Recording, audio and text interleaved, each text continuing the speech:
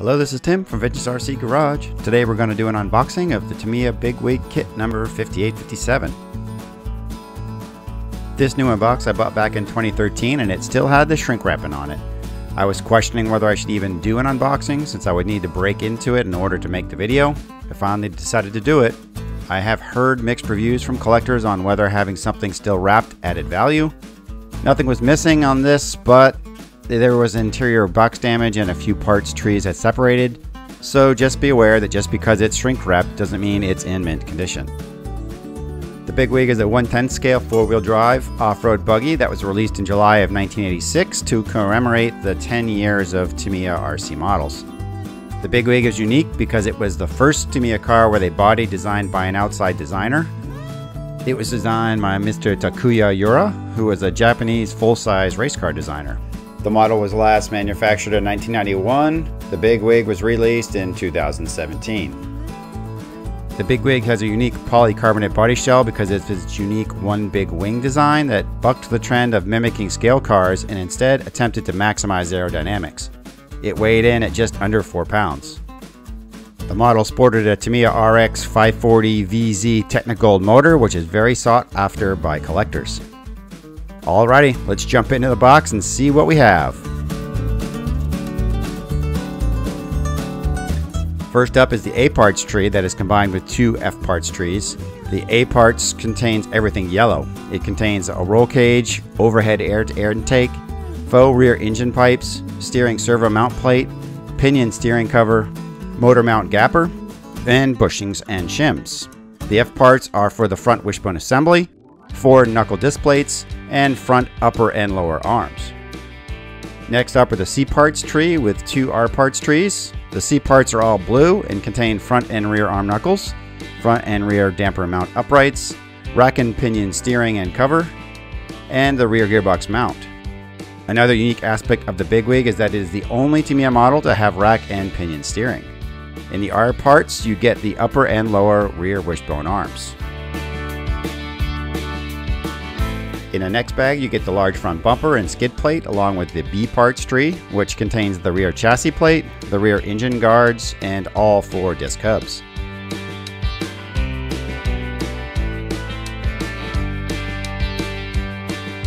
The G parts tree was bagless and one of the pieces was separated from the tree. It contains both the left and right and front and rear gearbox halves. The BigWig is a shaft-driven 4-wheel drive drivetrain that connects the front and rear gearboxes to the wheels and is equipped with full ball bearings. The 4 off-road tires come in a box. The tires are an oval block type with a mixture of oval and spiked raised treads. Front tires are slightly thinner than the rear and provide great traction off-road. As always, the largest collection of parts are contained in the blister pack. The lid contains 4 bevel gears, drive shafts, gearbox joints, and wheel axles. Ball connector bag, which has 1 cable holder, 4 5mm, 4 8mm, and 2 5mm ball connectors. Full ball bearings, 13 and 15T pinion gears. Ball thrust bearing bag, which has more bearings, thrust washers, and ball thrust bearings.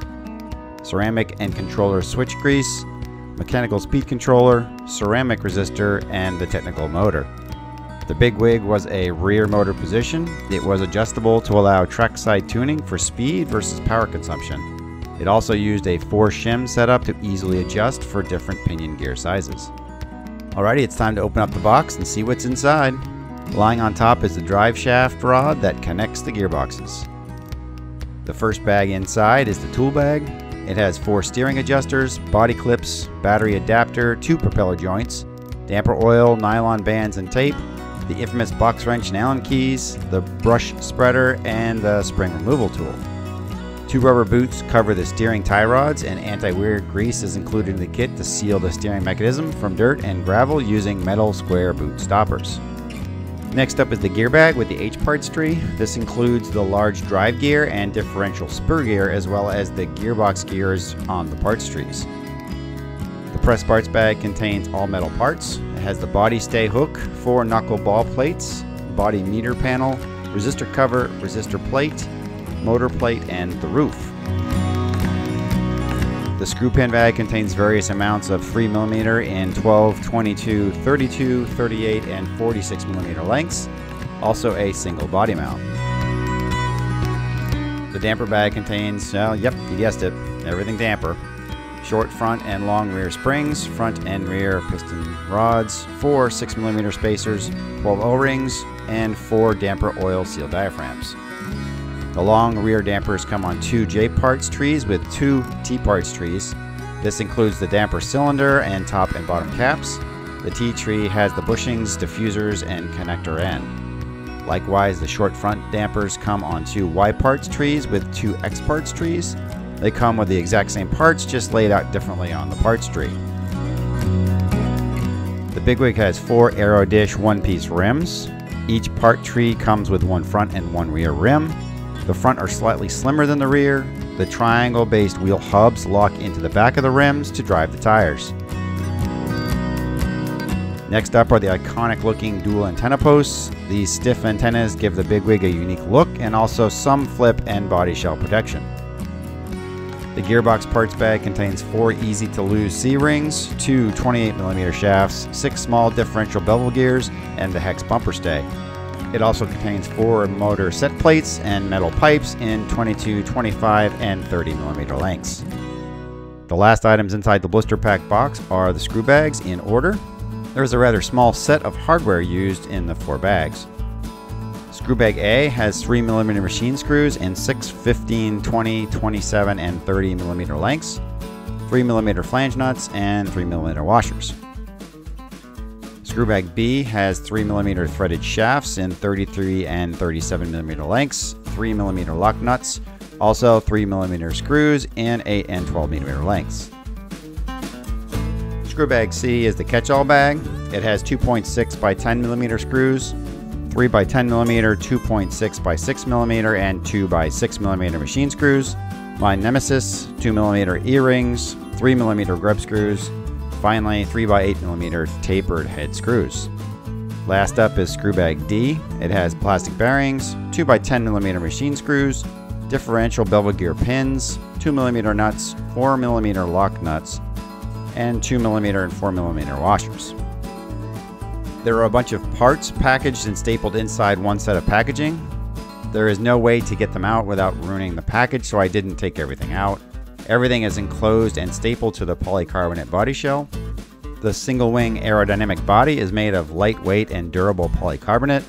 The box art is dominated by PS4 blue with a trim of PS1 white along the outside of the side wings. Underneath the shell is an ABS resin bathtub style chassis. The BigWig is the only model with this chassis type, but it inherits a number of design features from the Boomerang and Hotshot lines. The wide chassis can accommodate a longer 8.4 volt battery pack for extra power and speed. This 4-wheel drive shaft drive chassis also comes with 4-wheel independent double wishbone suspension. Also under the body shell are 2 smaller polycarbonate pieces. These are mud flap type fenders that only get taped onto the underside of the wings. I had never seen them before, but seems that not many people use them or they just fall off in the end. There is a small sub-chassis tub that covers up over the radio box via pivot points. The driver figure parts tree and S parts tree servo saver are inside the chassis as well. The last item inside this bundle are the decals. The decals have bright yellow, orange, and red racing stripes.